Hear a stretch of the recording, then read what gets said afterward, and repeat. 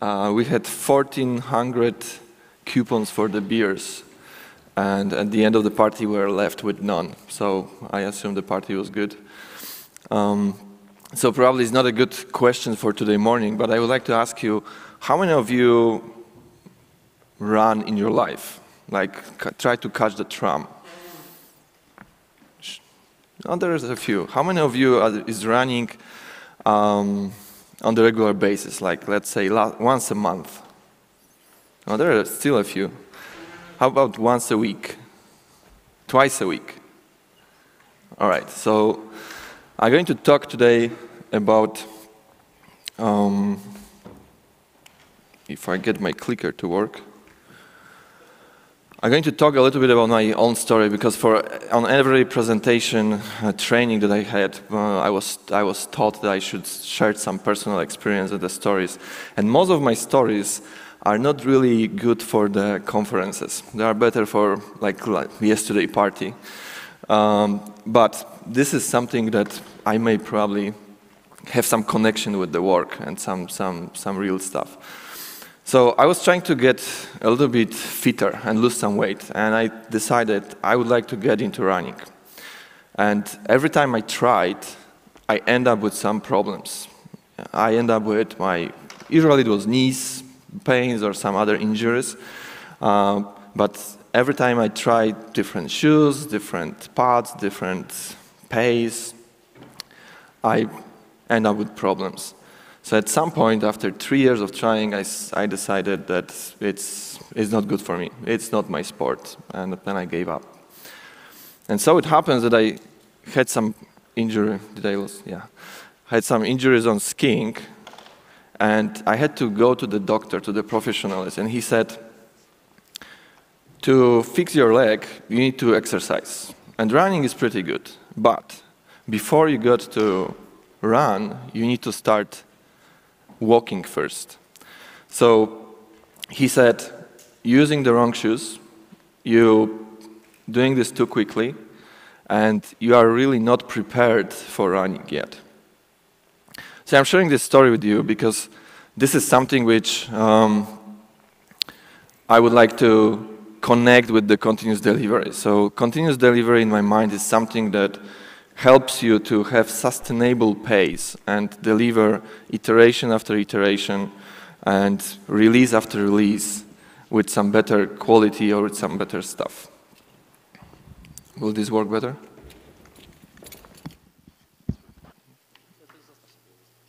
Okay, is it better now?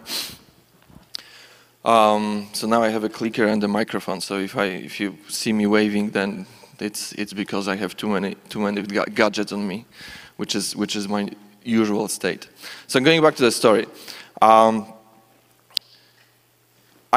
during this exercise I learned that you need to have the right tools, and in this case it was shoes, and you need to have a right process. You need to know what are your limits, and you need to know what you're trying to achieve. Because if you're trying to achieve more than your limits and you are not prepared for it, your process, your tools, or your health is not good enough, you're going to fail. You're going to break something. You can break a leg, or you can have your team to leave, or you can have, your build to crash, or your release to go bad in production.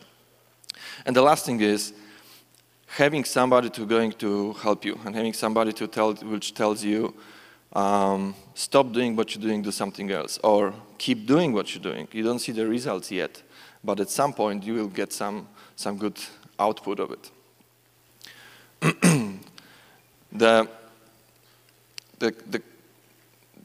Today I would like to talk a little bit about what continuous delivery is, and I'm not going to spend too much time on it because I'm sure you all know a little bit about it, or a lot, or even more than I do. But I would like to talk about how to implement it when you don't have the tools in place, when you didn't start from the clean sheet, when you didn't had the opportunity to build it from the beginning, but you acquired something. You have a legacy code, you have a big team, you have no automation, or you have other problems that you want to fix. So how to do it in a way that you will get to the end state, but during the process you're not going to break something, you're not going to hurt yourself. So before I go there, I have one more question for you. when you think about a release, when you think about go live or going to production or shipment, whatever you call it, is this picture represents what you feel about it? Or maybe this one? So which one is on the easy one? I see one hand, I see two hands. That's great. I don't see the balcony, but let's assume it's not a big number. How many on the hard side? Yeah, so this is my experience as well. The releases are hard. The getting to production is always problematic. It always all hands on deck. Is the long calls, it's some last-minute problems, it's fixing the issues, it's getting everybody, calling the experts, and so on. So continuous delivery says that if something is hard, do it more often. And again, going back to my running, I actually still hate it. I mean, this is the worst exercise that you can do. But I can deal with it right now. I have the tools and I can have a stamina to go and run like twice a week. And the same with the releases, the same with the things that you want to do to your code and to your process. When something is hard, when you do it more often, you either learn how to do it and it's not hard anymore, or you fix the issues which are making it hard, so it's becoming easy. If you do release once a year, if you do a release twice a year, and you find some problems, you're probably not going to spend too much time to fix them because it's happening only once a year. What's the point? But if you're doing this every week or every other week, then it's becoming a problem because it's becoming visible and it's repeatable. So continuous delivery have few concepts. So first one is creating your deployment pipeline. So mapping all the actions which are coming from the beginning to the end. So from the moment where you have the developer have you write the line of code, going through all the stages up to the, or down to the production when the customer sees it, when it's in the customer laptop or in the production. It extends the concept of continuous integration. You are not really able to do continuous delivery if you don't have a continuous integration in place. There's lots of automation. It's actually all the principles are talking about automate everything. Make sure that every step or every piece of the process is automated as much as possible. And the last one is the feedback. So you get the automation, you get the triggers, you get the actions, but you get the feedback how it went. So then you can automate the response to it. So it's not only doing the, going one direction, but you're going also the reverse direction in the automated way. The development pipeline is something that you can use some tools which are existing. This is an example of Jenkins, but most of the places I met, it was some homegrown tools where you build some dashboarding using your build systems. The TeamCity has some plugins as well. The important piece here is to make sure that you have one visual, one dashboard when you can see the whole process. So you can see from the beginning to the end. And then these are the very simplified, this is the very simplified version of all the things which needs to happen. So there may be many permutations of it. But, basically you need to have those steps, right? So you need to change the code, then you're putting this into your version control, you fire up the build, you get the results from your tests, you're doing some validation if it works or not, and you're going to production. You can have more steps during this time. You can have more complicated process, but usually these are the steps which you need to do. Continuous delivery says, I can do it all the way in the automated way, and I'm going to get the feedback on every step, and I'm going to see the data on every step, and I will be able to react. So with the deployment pipeline, you get the pieces in place, you get the information in place, and when something happens, you get the information back, what happened, and you can react to it. And on the bottom, you can see the different environments. Again, it's a simplified version. I hope you don't do local to production, so you don't deploy the production code from your local laptops. but this may be a case in some projects. But usually you have more environments to cover. And again, if you do it often, if you do it at the same time, if you use the same procedures or the same scripts to deploy it to your laptop, then to your testing environment, then to your production environment, you tested it. The moment it goes to production, it was already tested several times. But you need to take care of the configuration, to take care of all the aspects from the continuous integration point of view up to the point when it's in production. So with my running, my ultimate goal was to lose weight. And I'm still working on it, as you can see. But when I was trying this for the second time, not the first time, I was running pretty often, and I was always hungry. And I ended up eating more. I ended up eating junk food and all this stuff. And I actually ended up with more weight than before I started running. So these are the things, because when you talk about continuous delivery, it's easy to say, right? It's easy to map those things and say, well, I'm going to automate everything, and then somebody will check in the code, and I'm going to see it in the production in several minutes. And if something goes wrong, I will know what went wrong. But it's not so easy. I mean, it's especially with the large teams and big projects and the complex environments, as well with the project where you don't have those tools built in. So here are the anti-patterns of continuous delivery. So no continuous integration or complicated continuous integration or not working continuous integration. No automation of tests, no automation of deployments, manual production deployments. And sometimes it's coming from the fact that you just don't have scripts to deploy to the production, but sometimes it's coming from the fact that your environments are actually different and are managed by different people. So while you can automate your laptop and development environments, when you go to staging and production, you actually need to hand it over to somebody else. And then it's becoming more challenging. And the last one is no data, so no information about what happened, no metrics to show you if something went wrong or not, no metrics to describe your process, describe where you have a bottleneck, where you're wasting time, where something is actually working. So then you're working really on your gut feeling, not on the real data. So I try to talk about each of them a little bit, and I'm not going to go into many details, but hopefully we have some time for questions at the end if you want to explore anything, any of those subjects. So starting with the continuous integration.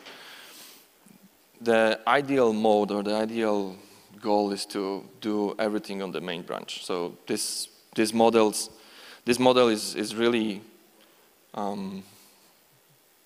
convenient, right? Because you have always the latest version on the main branch.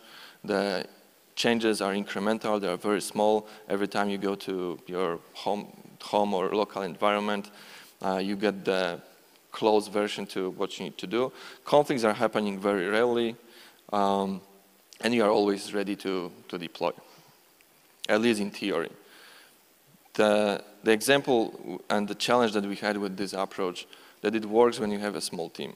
When you have a bigger team, you start seeing some problems. You start seeing many revisions. You start seeing the developers and you saying, well, it takes me 4 hours a day to update my code and compile it on my laptop before I'm able to add my features. The other problem is to maintain different customers with the different version of the code. So this is where you're starting introducing some complication. You're going to add the branching strategies. You're going to release from the branch. This is still pretty simple because you have one branch for release and they should die before the next branch is created, where hopefully the changes from the mainline are not going to the release branch, but every bugs that you're fixing during the stabilization are going to the mainline.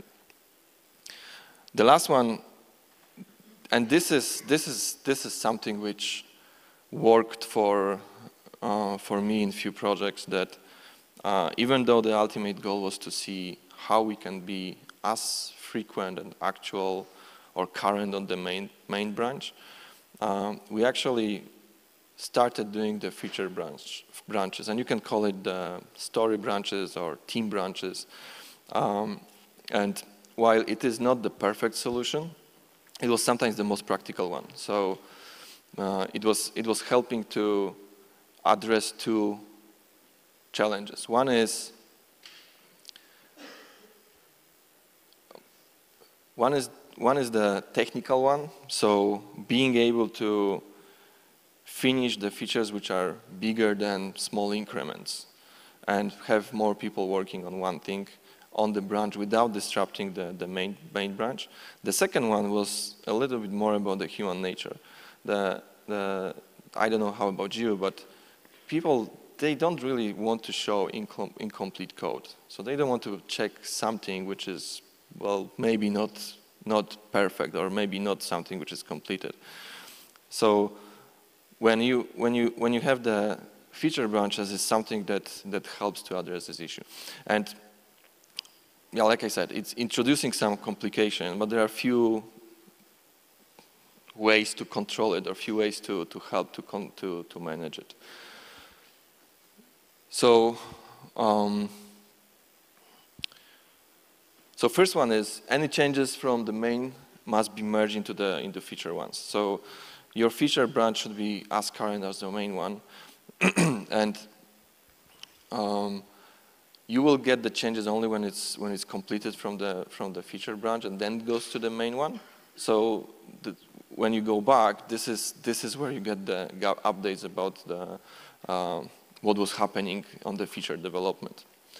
Then they should be short-lived as much as possible. Ideally, it should be few days. I mean, the most or the longer you should go should be the iteration. If you go further in the iteration, then it's becoming a nightmare. Then you're managing several branches, and it's very difficult to figure out which branch is whose and which one is actual and so on. So number of active branches should be kept as minimal. Probably number of stories or number of teams is the maximum number, the current active stories. If you go beyond this, then something is wrong. The one thing which is not done too often is accepting the stories on the feature branch. So not only you complete your coding there, but also you're getting to have your testing done there. So from the continuous delivery point of view, you release from the, you semi-release from your feature branch to your testing environment, and then you get the feedback about it. And when everything is okay, only then you go to the main branch. So then you're minimalizing the need for refactoring. You're still going to find the duplication. You're still going to find some architectural things that need to really focus to solve. But when you're testing on the release branch, on the feature branch, then you have limited or smaller need, or lesser need for the config management roles or some technical architecture overview of how it is done.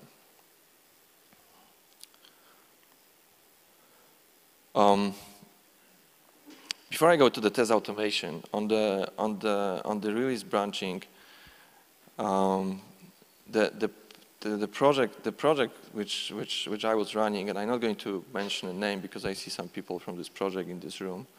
You can ask me afterwards. We went with the feature branching, and and when you combine the feature branching, and we only combined with the feature branching with the release branching, and then several different environments and several different versions, we actually had to create full-time configuration manager role, because otherwise we couldn't really figure out how it's working. And this was something which was a trigger to say, well, that's probably too complicated. And we are able to look at what is really needed. We're able to look at what are those, from the release point of view, what we really need to do, and simplify to the point where every developer knew what to do. Every developer had a clear strategy on branching, and we didn't really have to go to so much complication. And this helps with all the other activities. If your continuous integration structure is complicated, everything else afterwards will be complicated. Test automation. So test automation goes like this. When you don't have any tests, you put some tests in. Then you put some more. Your coverage goes up. Then you are able to get the feedback about how your code is working. So your quality goes up. And then everybody is happy. So how many of you actually experience this cycle? Because in my 20 years of experience, it almost never goes this way. The more I have more examples on this strategy, I mean this scenario. When you introduce some tests, you build some more automated tests, and then for some reason they are becoming too complicated, so you stop maintaining them, and they starting to running slow. So people will stop using them, or will stop, or will start ignoring them. So the quality actually goes down. The other scenario which I saw was that, I mean, the first steps are the same, but then you're starting to get false positives. And this is even worse, because when your tests are slow, you can optimize them. You can figure out why you're setting up too many resources in the beginning, or you can remove the duplications. But when you start getting false positives, then this is the sign that you need to do some serious refactoring of your tests. So in one project, we said, we're spending too much time before the release. We get having too many defects. When we get all the changes, and we're trying to do non-functional testing, we're trying to go with the final cycles of preparation for the release, we always ending up with the issues. So we wanted to shift it, like Agile sets, with the TDD up front. So we put really nice framework to put some automated tests in.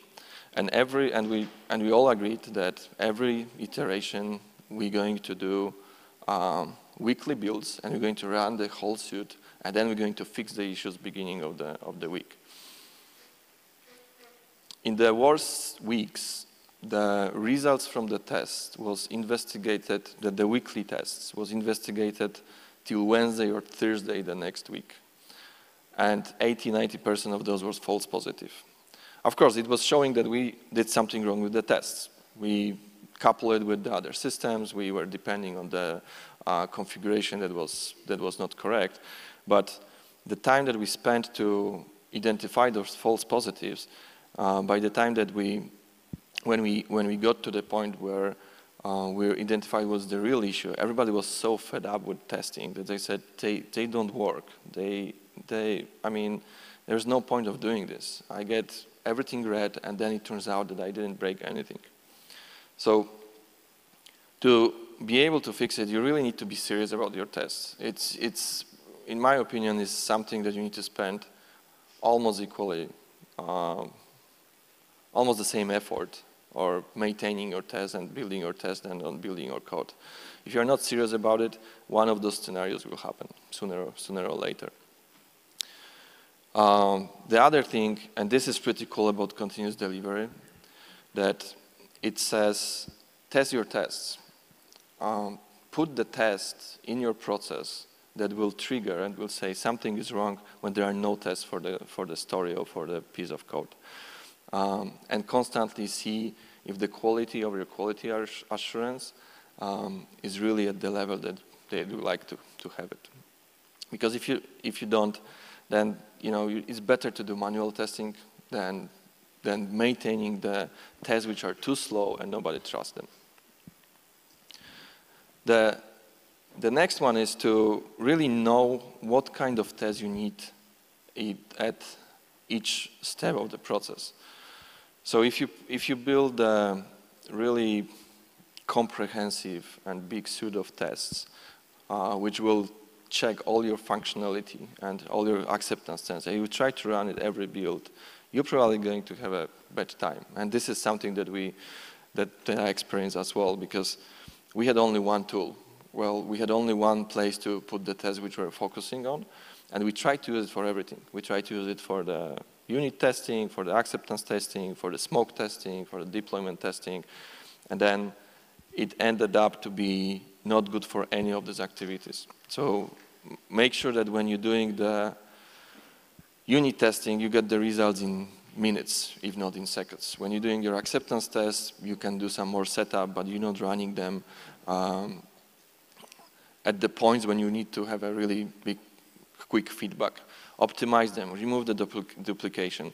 Look at them at the point of how much I'm covering with this test. Do I really need 12 of them? Maybe 6 of them will cover 80% of what I'm trying to test. Optimize it as you go. Put the test for the performance of your tests. If your tests are running too long, then it's something wrong with your process as well. And the last thing from the continuous delivery I wanted to touch base is the short feedback loop. So this is something which, if everything goes well, and if you get those steps in the correct way, you are able to go all the way to the production and then get the feedback from the production and decide what to do. And every action should trigger, every activity should be triggered with some action, and then you need to collect the information about how it went.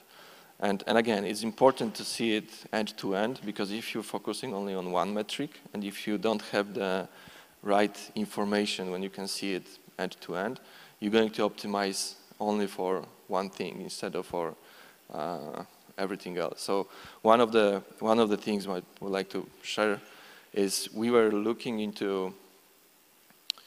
We're feeling that it takes too long to go from the development to the testing and to the production.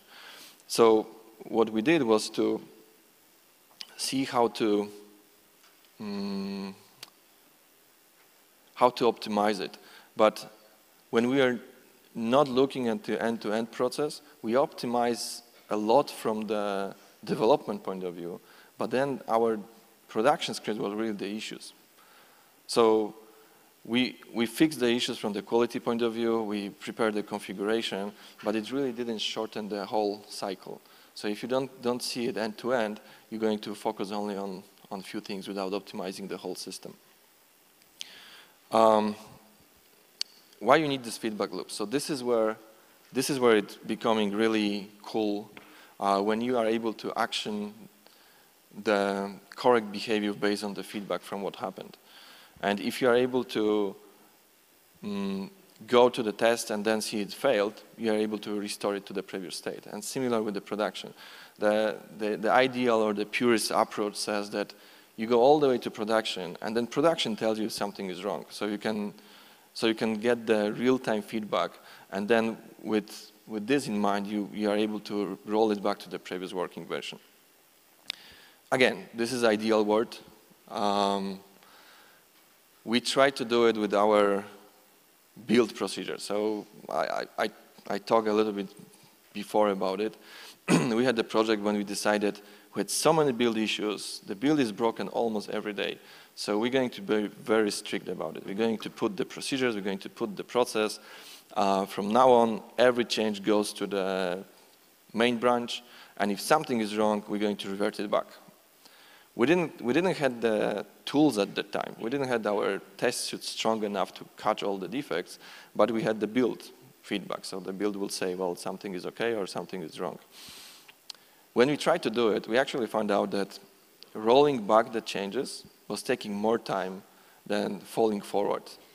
So with all the changes coming in, all the revisions going to the main branch, we were spending more time on rolling back the changes than on trying to fix it. So what helped there, we put the rule in which says, if you're not able to fix the build within 2 hours, then we're going to roll it back to the previous version. And this helped us to get through this initial stage, because the moment when we had more tests, the moment where we had more automated procedures where we could actually detect what was wrong, and then point it back to the exact story or the code, it was much more easy to roll back this piece of the code which was breaking the build. But before getting there, sometimes you can't be really purist about it. But this is the ultimate goal. This is where you need to go from from the feedback loop perspective. I love this picture. I don't know about you, but I see it in the many offices, and this is a perfect illustration of the silos. So when you are a small group and you're able to manage your scrums within one team, then it's easy. But when you're starting going bigger, then you're starting to see different roles, different teams, different organization. You have testing, you have development, you have operations. Operations is probably a good idea to have separate for many different reasons, especially when you have the customers on your production environment. But when the continuous delivery dashboarding and all the things that you see there is helping you to get away from this model. The model of silos and throwing things across the fence and having somebody else to worry about it. So when you're able to see which piece of your process is broken, then you can really go to the responsible party to fix it. And you can also have the whole team to look at this and see, well, looks like this thing is always red. Why it is so? And it's more difficult to say it's not my responsibility to fix it, because this picture shows that ops team is actually doing something that they shouldn't, right? They're fixing development issues because it should go back and should be rejected. If you get your development pipeline working correctly, it will be not only visible, but will be automated. It will go back to the right party to fix it. The other aspect of it is to make sure that when you finish something, it's in the shape that is ready for the next stage. So you're not going to see too many things pushed down to the next party when they're not ready to take it. So with automated pipelining, you can have a team which is the next in the line to pull the data or pull the artifacts, pull the next build, pull the next package to work on it. So instead of saying, hey, I'm ready, now it's your problem, it's more about it's allowing you to do, now I'm ready, so I'm able to take more work because I'm done with my work. So going from your process point of view, from the push to push to pull procedure is much better.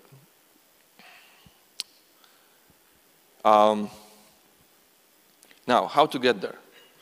So, like I said, I was going through many different projects, and again, if you have an opportunity to start from something from scratch and you have a full influence on every single aspect of your process, it's easy.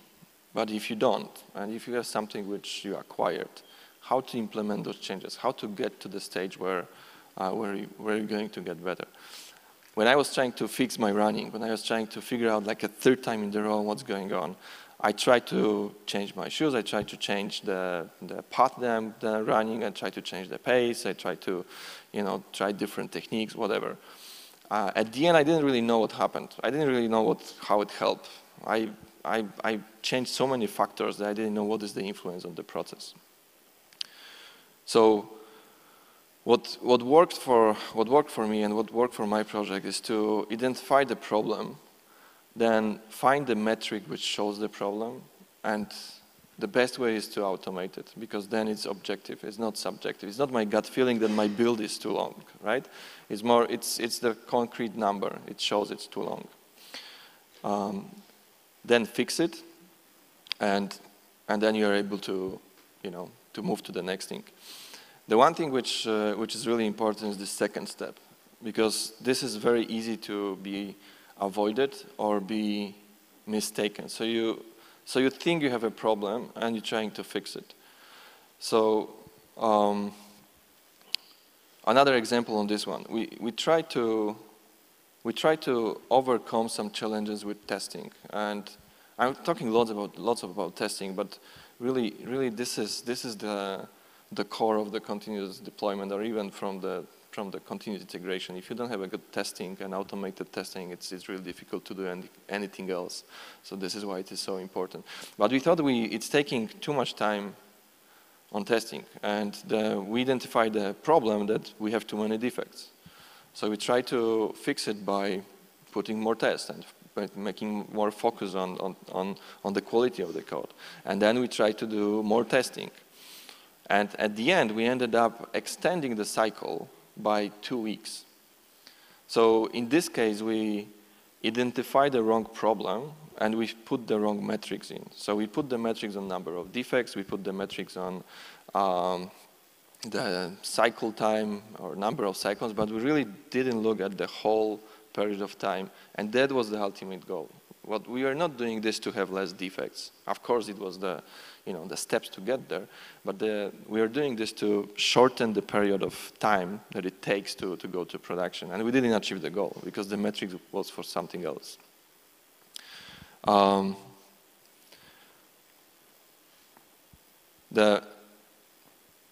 The really nice thing about continuous delivery is that it allows you to, and with this approach actually, it allows you to improve a little iteration by iteration. So when you focus on one thing and you put the metrics in, you're able to fix it and then go to the next step. Make it stick. Make sure that it's working. Don't move away from one change to another change before you see the results. Because pretty often you're trying to introduce too many changes. You're trying to change your build procedure, trying to change your integration patterns, trying to do more automation, you're trying to do everything at once, and you don't really able to focus on one thing. The second thing is you need to make sure that what you did, it actually works and you can exercise it. You need to know your limits. You need to know your limits about your process and about your tools. So when you do it for an iteration or two, you can exercise it, you can see that it works, and then you can move to the next thing. This is something which is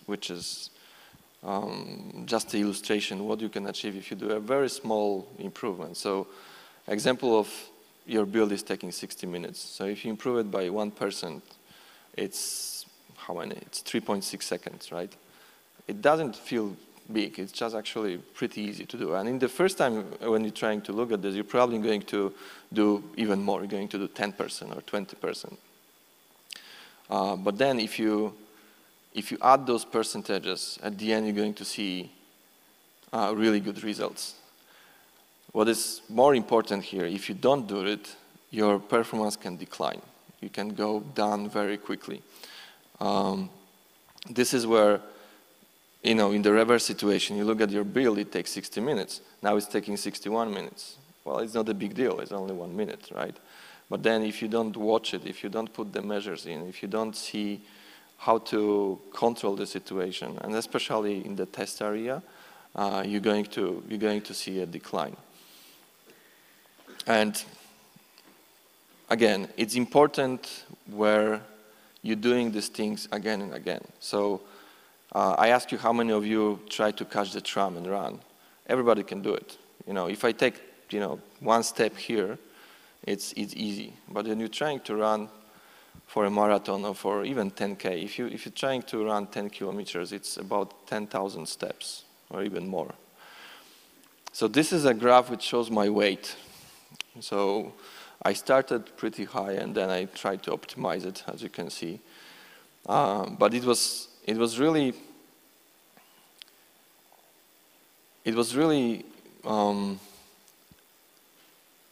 good to see, or if you think about it, if I going to carry 1 kilogram less, and I'm going to do it 10,000 times because I'm going to make 10,000 steps.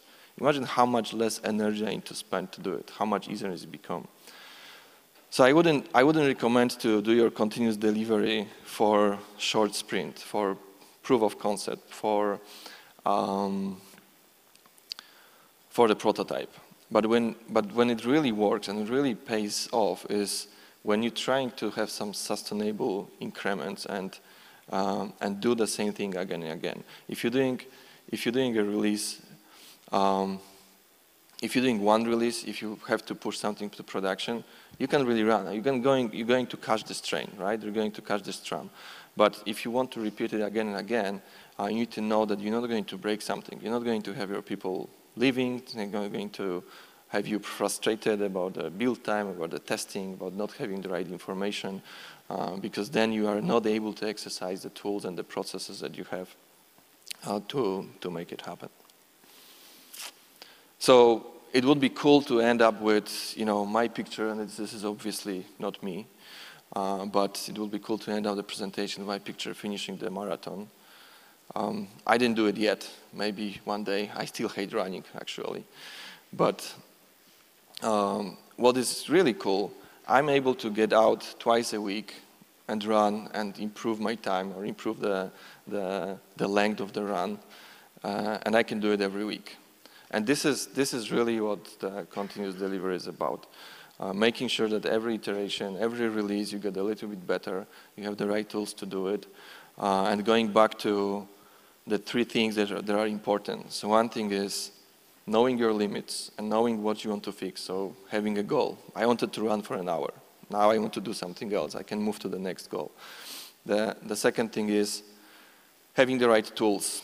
If you don't have the right shoes, you can do it for some time, but you're not going to do it for a year. You're going to end up with some injuries. If you don't have the right build processes, you don't have the right continuous integration tools, you're going to do it for a short time. You can make it happen, but you're not going to do it for a long run. And the last one, when you are stuck, ask somebody.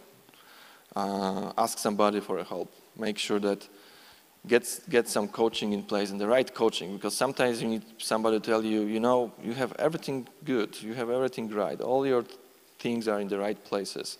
You just need to give it a little bit more time. Do it for one more iteration, do it for two more iterations, and then see if it works or not. So that's all from my side. What question you have? We still have a few minutes, so if you want to go into details on any of those subjects, please speak up or contact me at gksaber.com. I'm here at the booth till end of the day, so feel free to ask me. There's a question.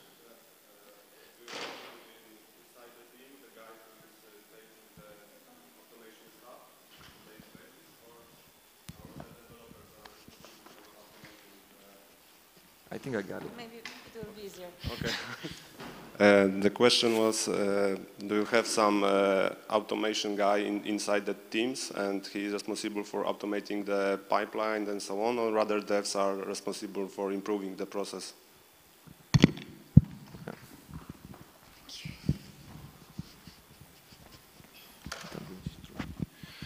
So if I got the question right, it was the question about who is responsible for automating the process and then improving the process.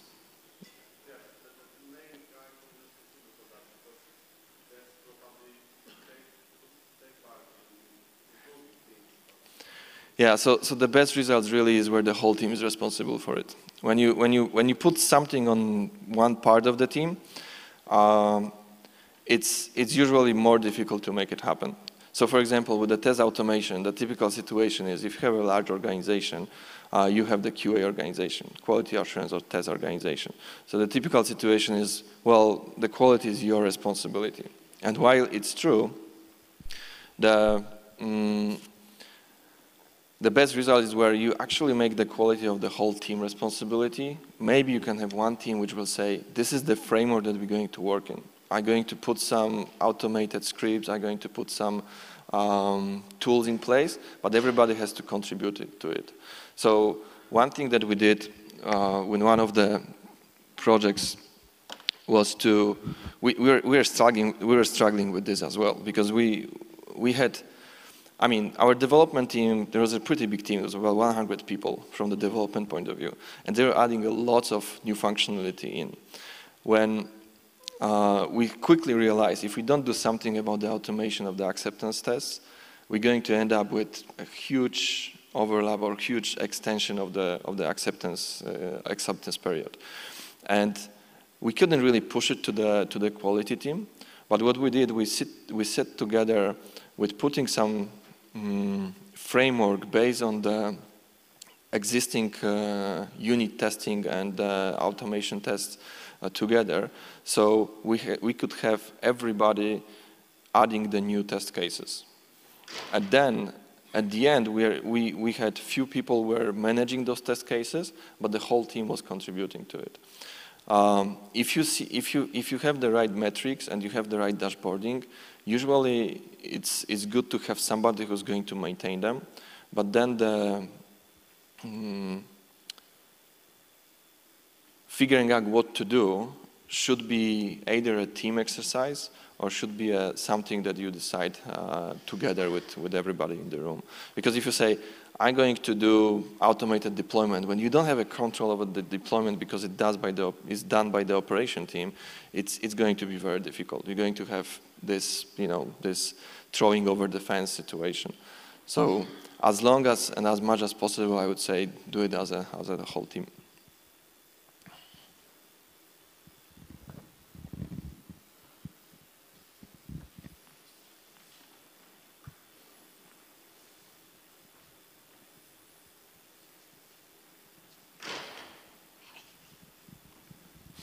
I have one question referring to the slide with the 1% improvement a day.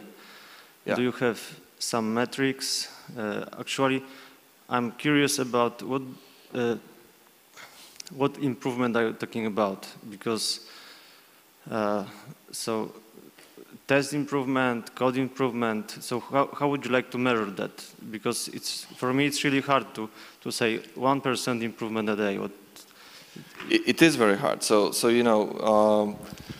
I was talking really general about the improvement of the process, and that's why when you have the continuous delivery in place and you have the dashboard and you have the metrics in place, you can decide which piece you want to optimize. If you want to optimize the whole cycle, then you can look at the, how much my build is taking, how much my testing is taking, how much time or how much cycle I need to do of testing to go to release. And then if you take piece of each of this, well, you're not going to do 1% a day. You're not going to 1% iteration. But if you're able to do a little bit every iteration, then it sums up at the end and you get you to the right results. The goals that the goals will be different for the different stages of the project.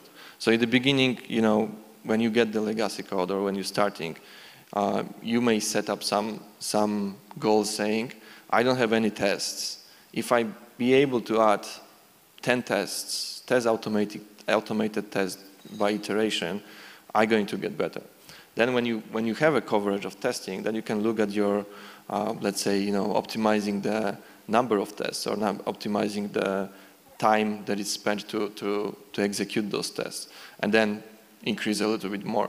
But really the message which I was trying to make there was you really need to look end to end. If you're looking only at one place, you can put 2,000 tests in and you're still not going to shorten the overall cycle. For me, the most important metric is always how fast I can get from the code to production and looking at the end to end. And then there are many things in place to make it happen. And again, if you do it often, if you go the whole cycle often, you're going to see things which are going to start to frustrate you or annoy you. Because if you're doing it once a quarter, you're probably going to miss some things. Or you're going to, well, I spent 2 hours trying to figure out this, well, it's not worth fixing it. If you're wasting 2 hours every iteration or every day sometimes, then it's becoming important to fix it. Any other questions?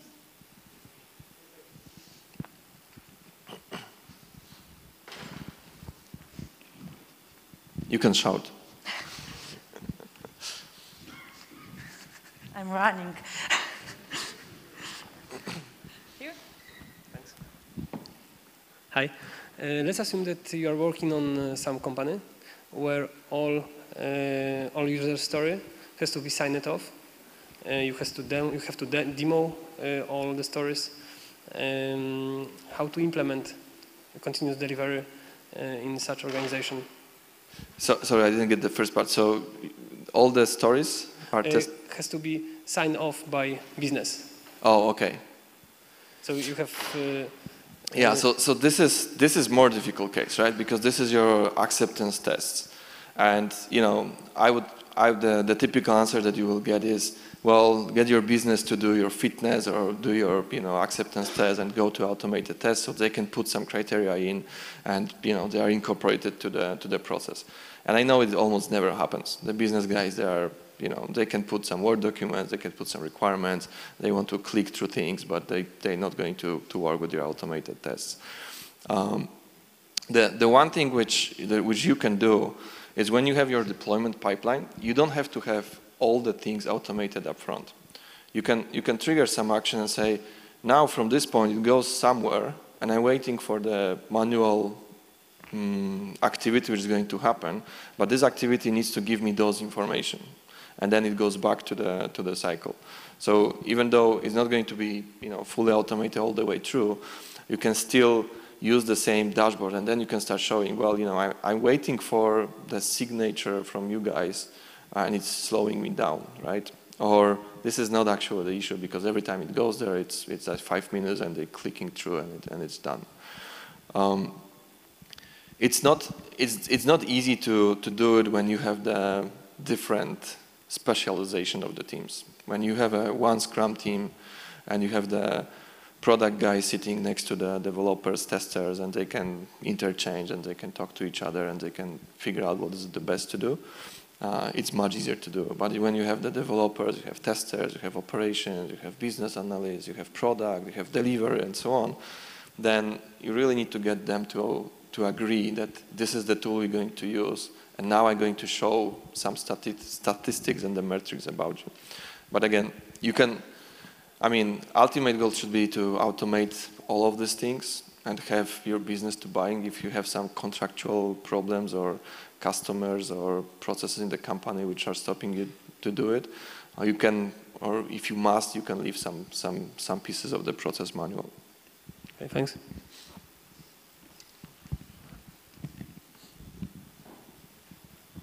There's one.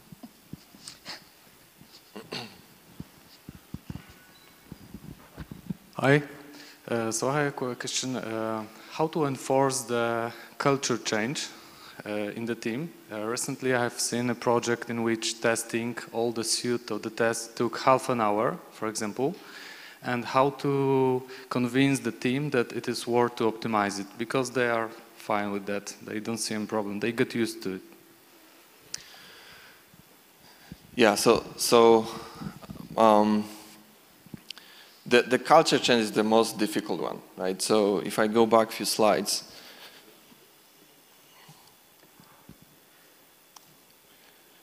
this is something which I would recommend. It's when you're trying to do something and you feel like it's going to work and you feel like it's going to help, it's very difficult to sell it. It's like, it's obvious that my build should work faster. But if you go to, I don't know, to testers or the ops guys or even to business guys, they will say, well, why it's an issue? And then when you are able to put the metric in, which shows what you're trying to do and have the whole team to agree to it, this is the best result that you can get. If you and pick one or pick maybe pick two. The problems that I made was that usually you try to optimize several things at once, and especially in the project when you have the challenges with the quality or the automation, you know that your build is not working, your integration is not working, and test automation is not working, deployment is not automated. How to fix all of this? You have the small goals for each one. The same way like working on your stories, and you don't want to have too much work in progress, do it for your process. So work on one thing. This is where I'm sometimes challenging the guys through the retrospectives, because we go into the retrospective from the iterations, they're talking and they're saying, well, this didn't work, this didn't work, this didn't work. Okay, so let's work on these three things. The next iteration, we're going to the retrospective saying, well, this didn't work, and this is always the same things. And sometimes even three are too much. But if you go with one, and we're going to put the metric saying, this is how it is going to help, or this is the thing that we're trying to optimize. And now I'm going to introduce this change and see if it sticks or if it brings some results or some value. This is how you can do it.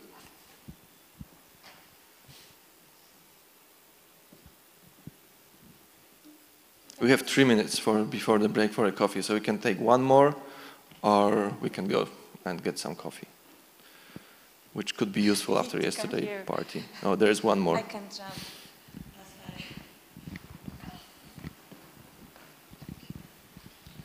Hi, the question is about continuous delivery. So think of a client or clients that, because of the security, do not allow direct of remote access to their even development or test environments. Have you ever faced such a problem? Yeah, so this is a challenge with the local installs, right? So you're shipping the code to somebody else, and you don't really have the influence on the last piece. I mean, the deployment is done somewhere else, usually by somebody else, and it can be security reasons, or it can be proximity reasons. It can be all kind of challenges to do it. If you have only these customers, you're probably not going to automate the last piece. You're going to either provide the code with the scripts and make sure they're going to get it. If you are able, it's good to have some metrics collected from them. And even if you are not able to connect and send it on the, I don't know, live basis, like a real-time basis, it's good to get the information from them in forms of files or some batch files, so you can get it back from them and see how it's working in their environment. If you have the customers which are mixed, or you have the mixed deployments, so you have a control of one and then you ship it to another one, I would still go and automate it for your data center when you have a control of it, and then maybe put some recommendation and some consistent deployment scripts for the customers to choose if they want to use it. If they're able to use it, then you can have a consistent deployment procedures. If they have some challenges with this from the security point of view, or they have a different structure in their database, sorry, not database, but data center, they need to differentiate and leave it as their responsibility. All right, thank you.